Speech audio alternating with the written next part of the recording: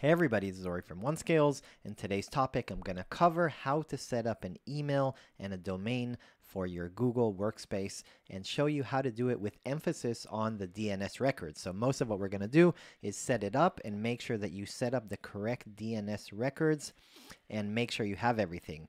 As of 2024, there's actually multiple steps you have to do.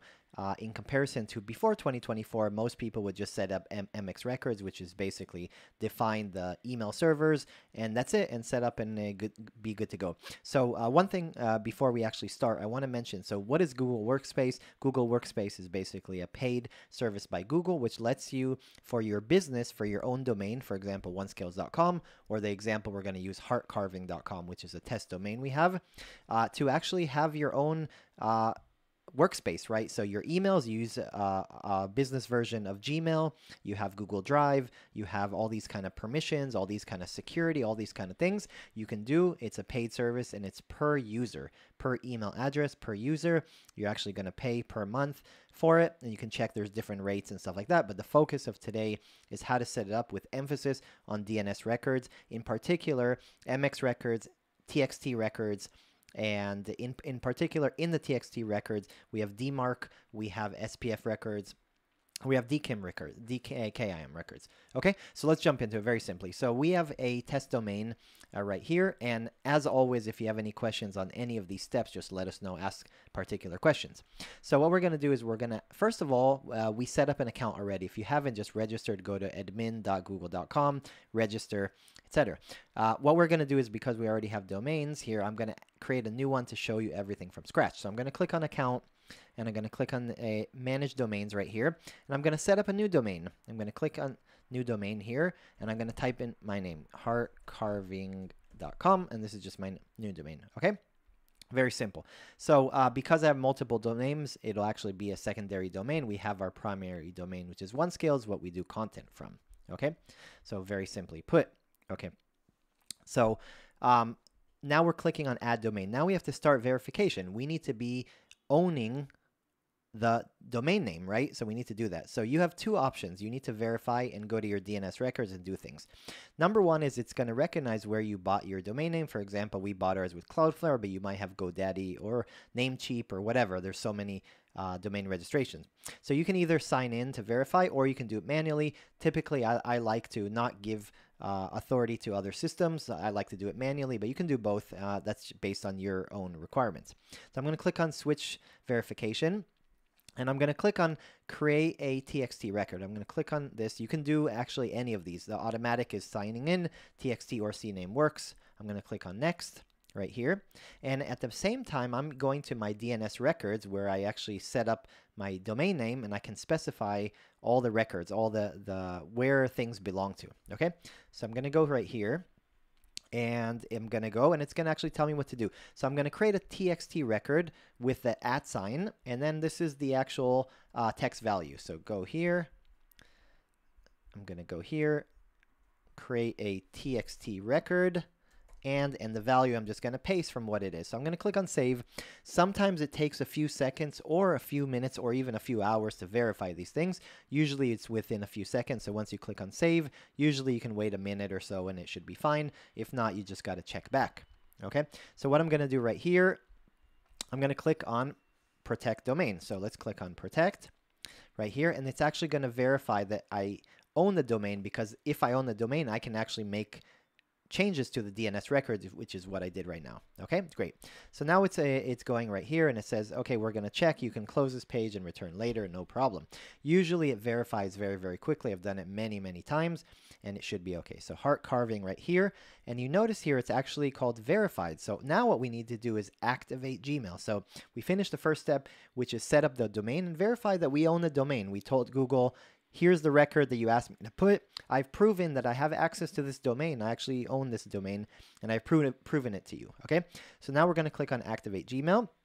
We need to set up the MX records, which are basically telling anytime someone wants to send an email from that domain. For example, Ori@heartcarving.com, info@heartcarving.com, Bob@heartcarving. It'll actually use a specific mail servers, right? So it'll use Gmail in this case to send and receive emails on behalf. So I clicked on next, and again, you can sign in automatically. It'll automatically do for you, or I like to actually do everything manually. Click on manual. Both should be okay. The automatic is slightly easier and quicker, but I like to do it myself. Okay, so now it's actually going to give me all these records, and you can just obviously read the instructions, but it's going to give you all of these. So I'm going to actually copy all of these. So I'm going to copy this, make sure you have the correct priority, the host, and the value itself. Okay, so I'm going to go here to MX records. Okay, and the priority is number 1. So let's just make sure I copy that correct. Okay, next one. So now I'm going to have priority 5. Was that correct? Yeah, 5. So MX. And what you're doing, you're basically specifying multiple servers that if there's an issue with one of them, it'll go to the other ones. That's the point of what this is. Okay? Next one. And I'm going to copy the next one. You can skip this if this is just going to take a few seconds. Here's another 5 priority. MX. 5. And 2 more, and we should be finished. And this is 10.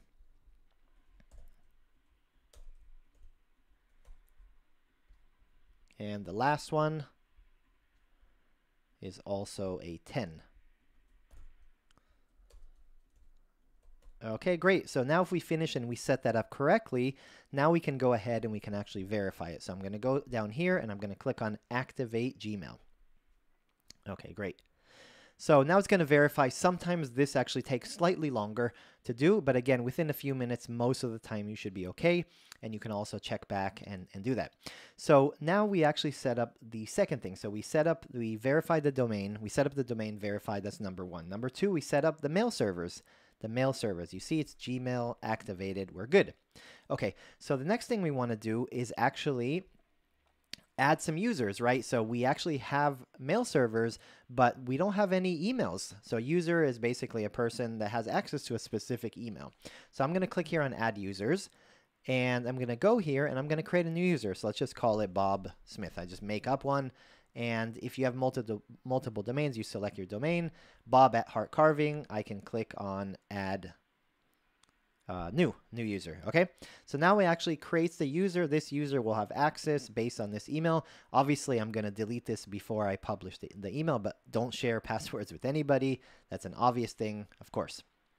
Okay, I'm going to go here and just keep this so I can copy paste later.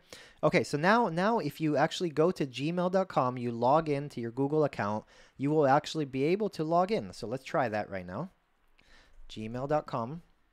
And we're going to go as Bob at heartcarving.com. And we're going to put in the password. Okay, and the first time you agree to the terms, and then you create your own password. Okay, so let's actually just make up something.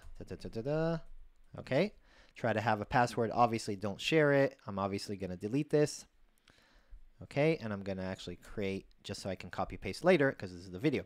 So now I'm in Google Workspace, which is Gmail. Now I can actually send and receive my emails.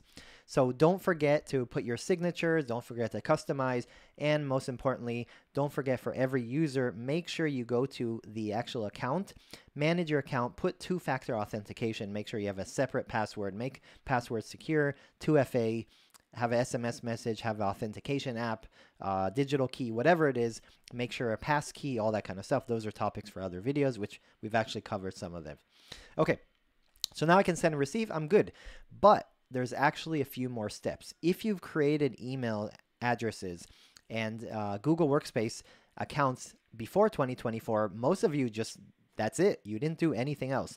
But actually, because of Google and Yahoo, and actually better security, you actually need to do a few more things for your DNS. In particular, you need to set TXT records, SPF, DMARC, and DKIM. So what else do we need to do?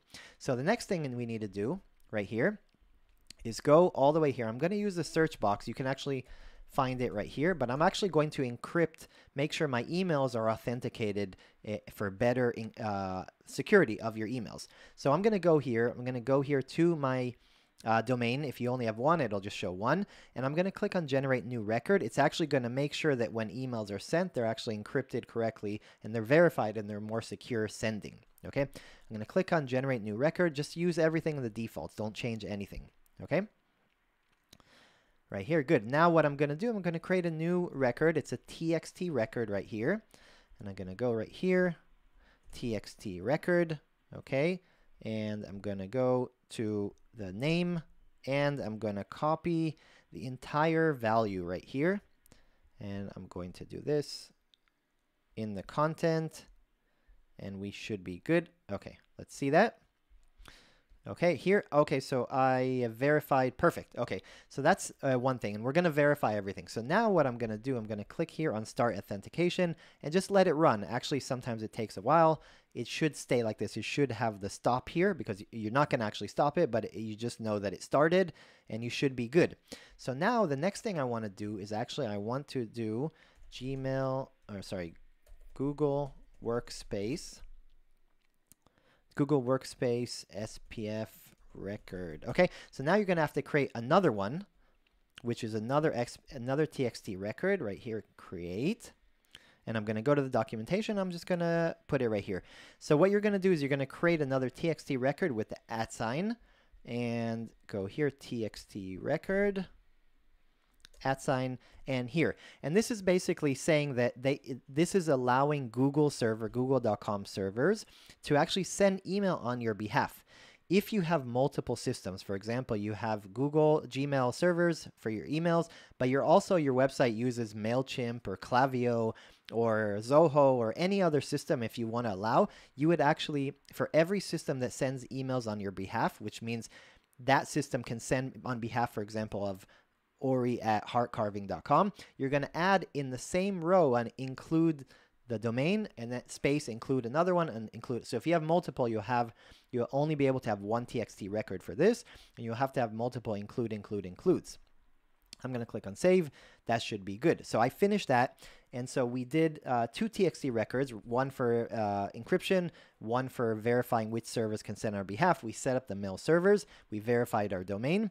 Now we're going to actually have to set up one more thing, which is DMARC records. So in 2024, the major providers, Google, which is Gmail, and Yahoo, they actually wanted to enhance security. They wanted to reduce spam and hacks and things like that. So they actually required additional information for you to monitor your emails and make sure that if emails don't, if some server, a malicious one or a spammy one, is trying to send on your behalf, but they don't have these 2 TXT records, you can tell the systems, Gmail and Yahoo and all those providers, you can tell them what to do if someone is actually pretending to be you, but they don't have the correct records and they're actually not verified from your specific domain. If it's not in this DNS records, which is the topic of this video, then you should spam, either don't deliver it, delete the email, or do nothing, report only, or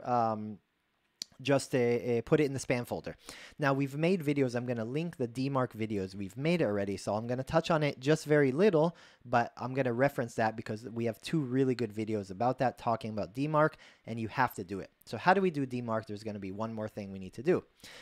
So you can create your own, or you can copy paste, and I'm going to put in a link to our article. But what I like to do is I like to use a tool called Easy DMARC. We also, in our video, we recommend to you to try the free trial because they have a better reporting for it, but that's up to you. You don't need to use it, obviously. What I do is I can use their tool to actually create one for ourselves, for DMARC. Okay, so let's click on DMARC record generator, and I'm going to do heart carving, and I'm actually going to specify. So if someone is trying to spam and they're pretending to send email on your behalf, what do you want to do? What do you want the mail servers, for example, Gmail, to do if someone's trying to send on your behalf an email to a Gmail user or at Yahoo user?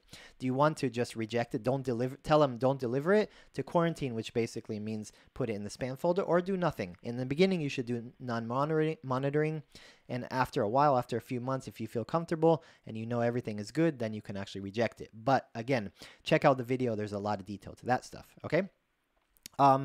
And then, so for example, if there's actually an issue, someone's trying to send on your behalf, where do we report to? Which email to report to? Okay, so what I'm going to do right here, I'm going to say, for example, Ori at, Bob at heart carving. Now, this should be a specific email. that sends reports to your IT team or something like that. And if you have your own Easy DMARC or any other platform, you can use the other ones. You'll actually set up another email just for that. Okay. So I'm going to go right here. I'm going to click on generate. And now what I'm going to get doing is I'm going to actually have another DNS record, which is a TXT record, which says, this is my DMARC record.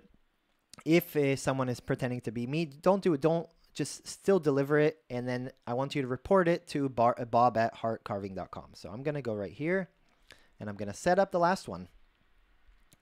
Right here, TXT record. This is the name. Some domains, by the way, some domain registers, you might have to copy the whole thing. But for Cloudflare and a lot of others, you just need to copy this. Okay. And the last one is the value. Put it here and good to go. Okay.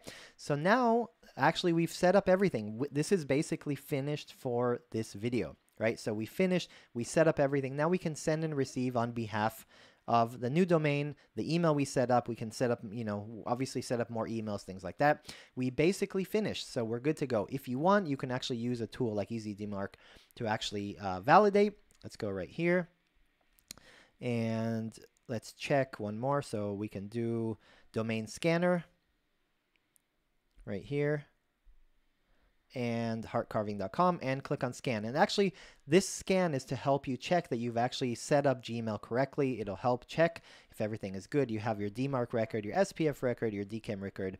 BIMI is not relevant because that's relevant to other businesses. It's not for email security and setup. It's actually for logo and brand recognition, completely different. So you can discard this.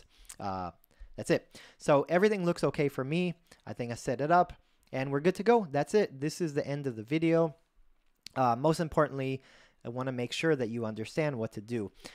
OneSkills is here to help you. This is why we make tutorials, articles, how to debug. We answer your questions, social media, etc., etc. As always, if you have a question, I went too fast, it's too technical for you, you're not sure what to do, you have a specific use case that is very different. Maybe you have multiple subdomains, multiple emails. You don't use Gmail, you use Gmail and something else. You have multiple TXT records. You have errors. You're not sure what to do. Ask us. We're here to help you guys. The community is here to answer. We're here to help answer. We're going to do our best to help you as best as possible. We're going to make more videos, more details. We're here. That's it. So last thing, excuse me. If this video helped you in any way, if you have any questions, let us know. But if it helped you in any way, just say hi. Tell us it helped, it didn't help, this part helped, I want to go in more detail on that one. And if you did, I really appreciate if it did help you in any way.